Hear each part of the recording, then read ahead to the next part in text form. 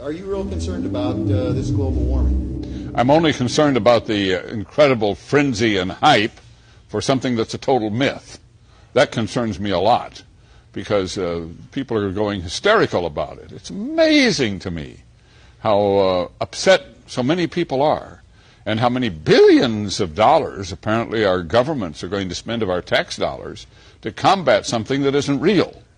That has my attention, believe me.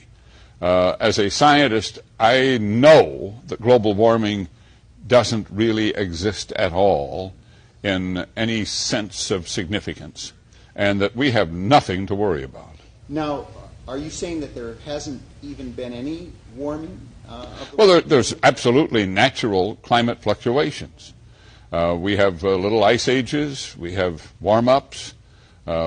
Historically, the Earth has vacillated through all of these. Solar cycles change dramatically. Ocean currents change. And all of that has a significant impact on climate. And the building of cities, the flying of airplanes, the existence of all these billions of people on Earth have all influenced the climate of Earth. But none of it is of significance.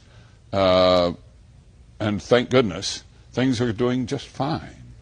So you're not in a panic over the icebergs melting and the sea levels rising? And I promise you, 20 years from today, I'll be the one that's laughing.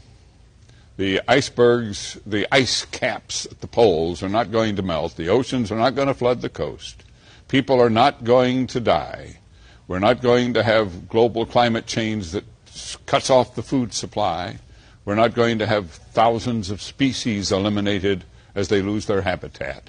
None of these things is going to happen. The Earth is going to, the climate's going to change with cycles of the sun and with ocean currents, and we're all going to do just fine. Well, doesn't that bring us to the point that Mr. Gore makes and many others, that science has spoken? There is a universal